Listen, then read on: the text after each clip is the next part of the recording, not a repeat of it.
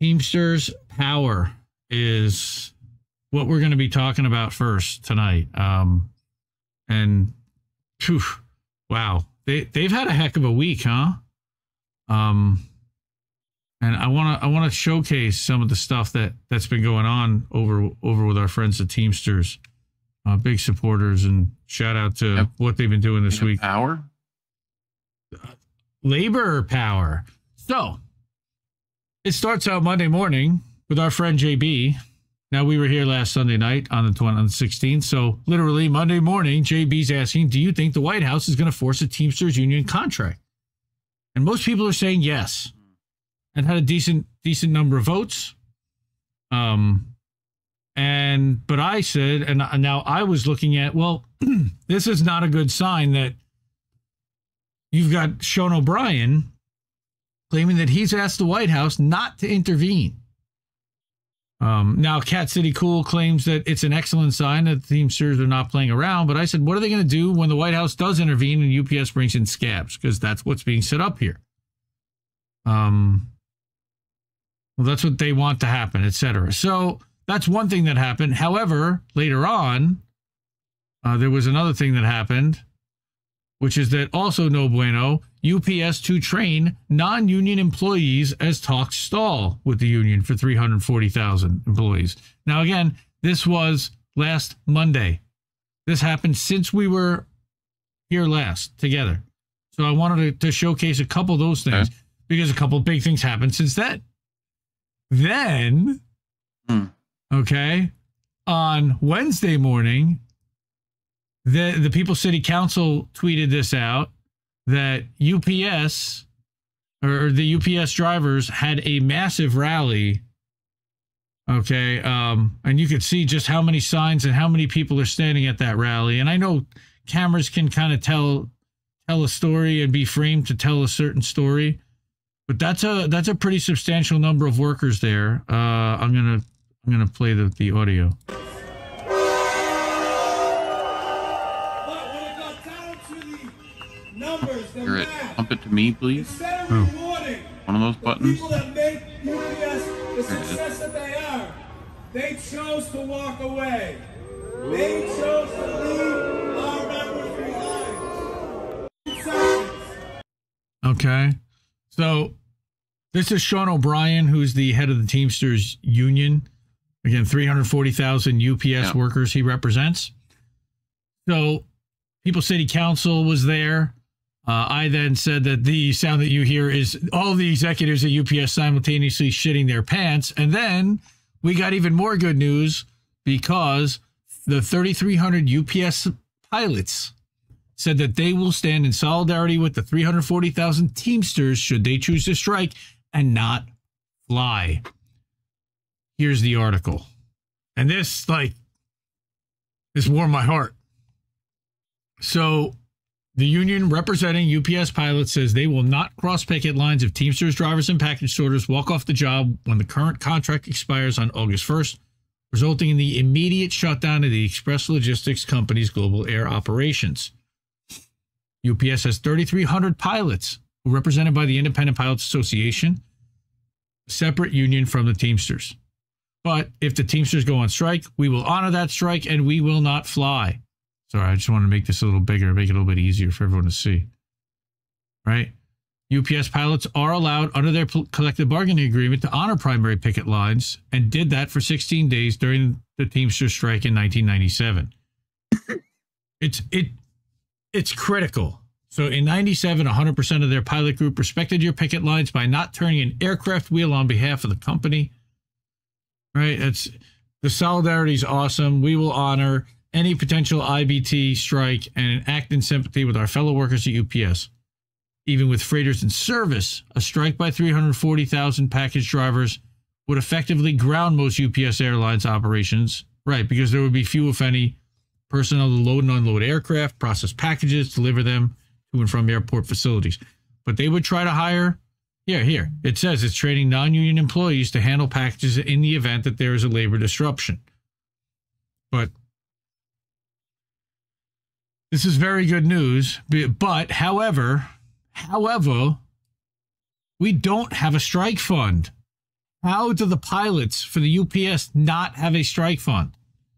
That's scary. Now, I just hope that when it comes down to it, that they actually do strike in solidarity. I'm guessing that they will.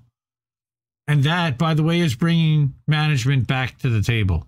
And that's the other thing that I wanted to mention here is that, so here's another, that they're just practicing. This was another Wednesday article from Labor Notes, Luis Felice Leon, as well as Alexandra Bradbury. She's the managing editor over there. So she's like the big cheese.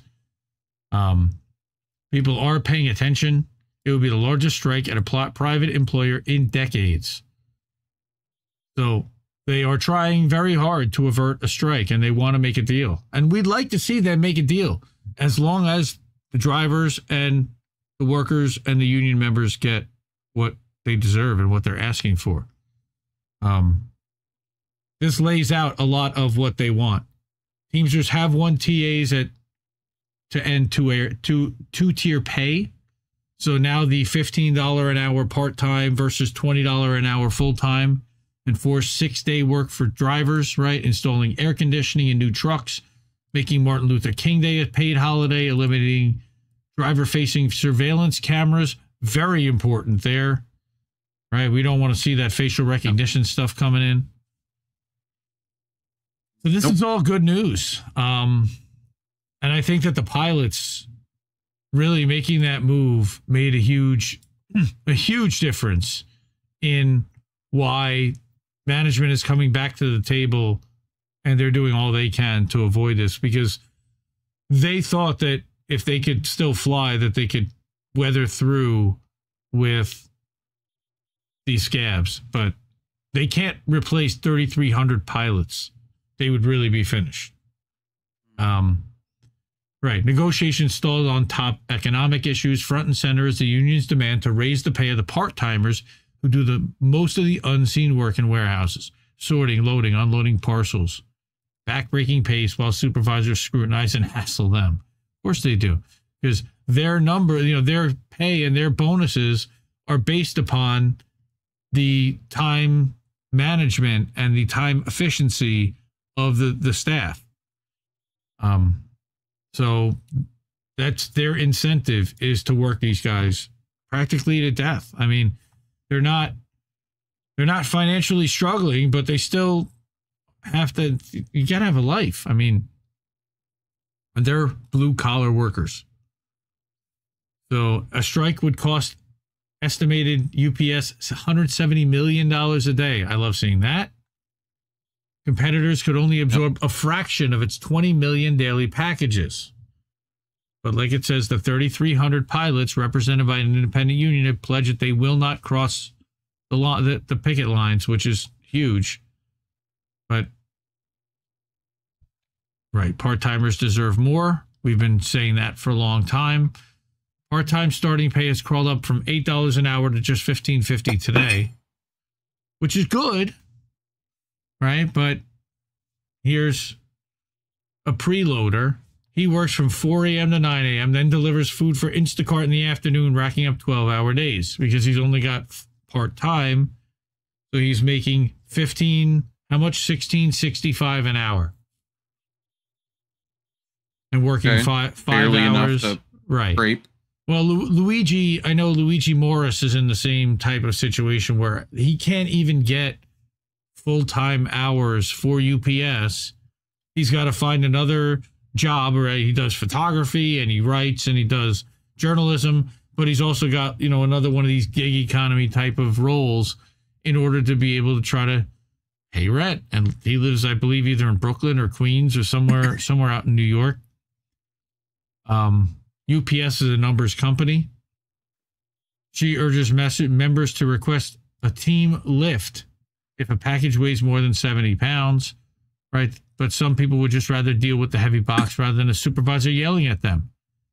The preloaders are heaving 150-pound boxes in sweltering heat without enough fans.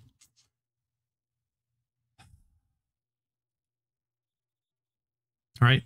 They want to give a heavy slap on the wrist, take time away from people, money away. It's a militaristic style of discipline. And that's just it. Supervisors exert tyrannical control, posting schedules late, screwing up payroll, threatening to fire you, or just staring at you for 20 minutes while you race to unload a trailer at the mandated speed of 1,000 packages an hour. I mean, this is... UPS has massive profits. They did $8.6 billion in stock buybacks. We covered that last week in the last 2 or 3 years. And that alone would more than cover the cost to take care of all of this. What they don't want is to set a precedent and to set a wave of everybody across the board getting raises, because this is what unions can deliver potentially, is raising all boats. So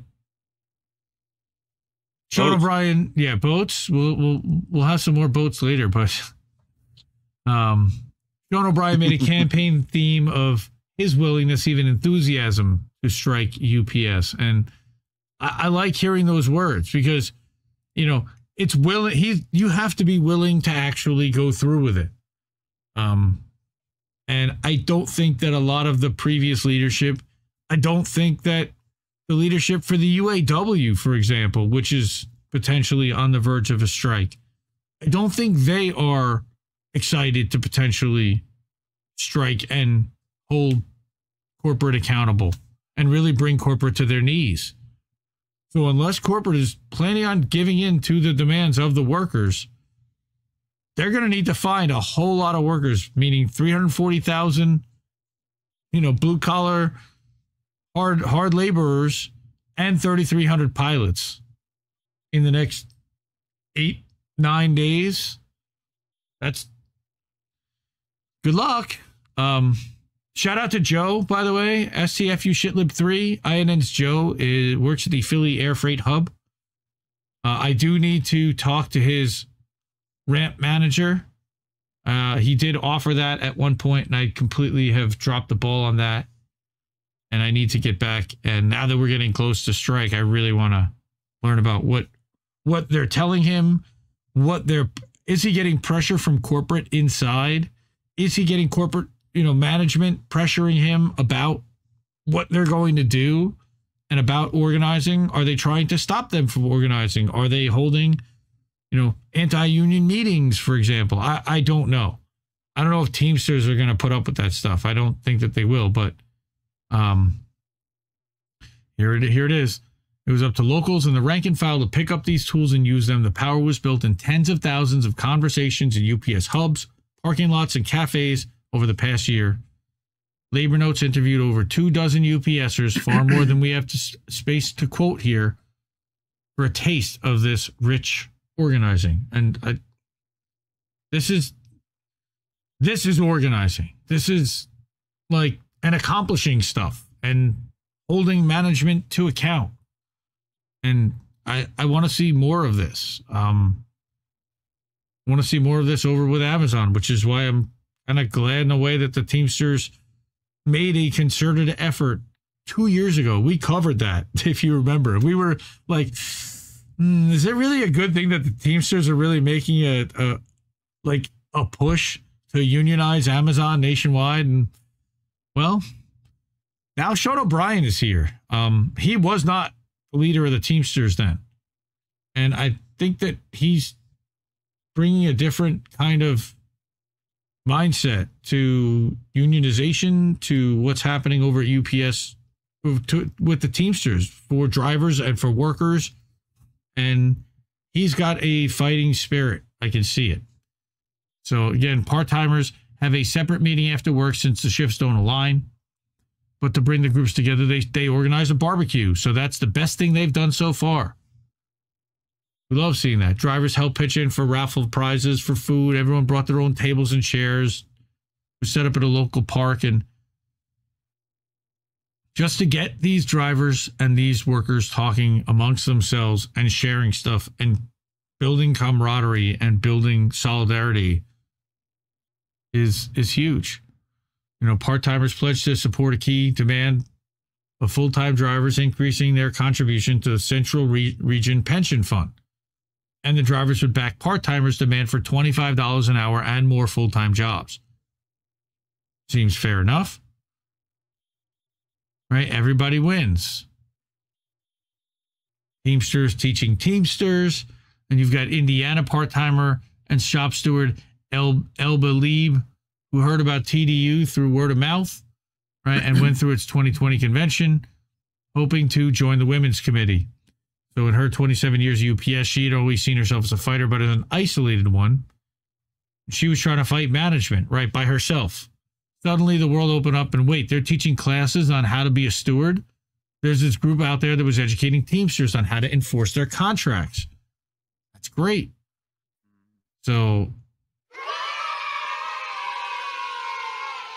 yeah. Hey, we got some soundboard. We got soundboard, folks. 135 local UPS delivery drivers are out practice picketing, whereas the previous administration would have only sent business agents to do it. Business agents. Okay.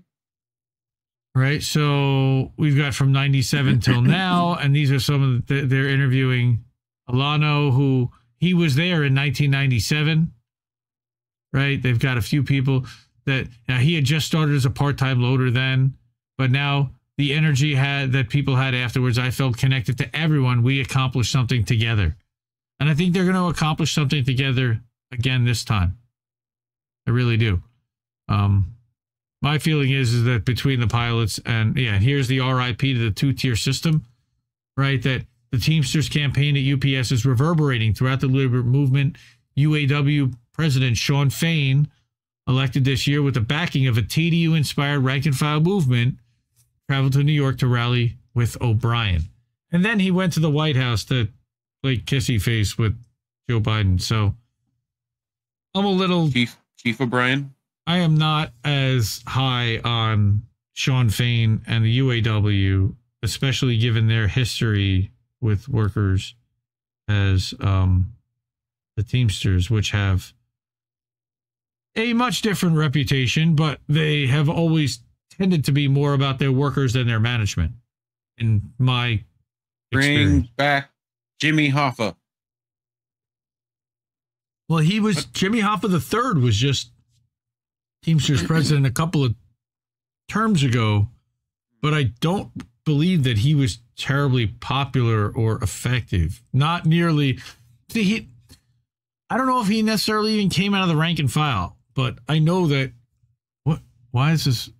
I'm sorry, everybody. Is this cut off? Look at that. It was okay for me. No, that screen was cut off for whatever reason. I don't know why. I don't know why. Well, yeah, it was okay for you because you're seeing my whole screen, but okay. Anyway, Alexandra. Why? Yep. Why? Yeah, thank you. I feel as lost as Joe Biden sometimes on this stage. Wow. He's had a bit of a rough week, I would say. But yeah, we can do practice picketing. Not that was him, but right.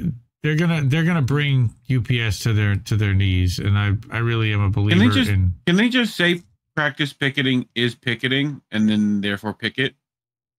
Well, except that they're not really on strike, and they're doing it on. Well, no, because they're doing it on their own time.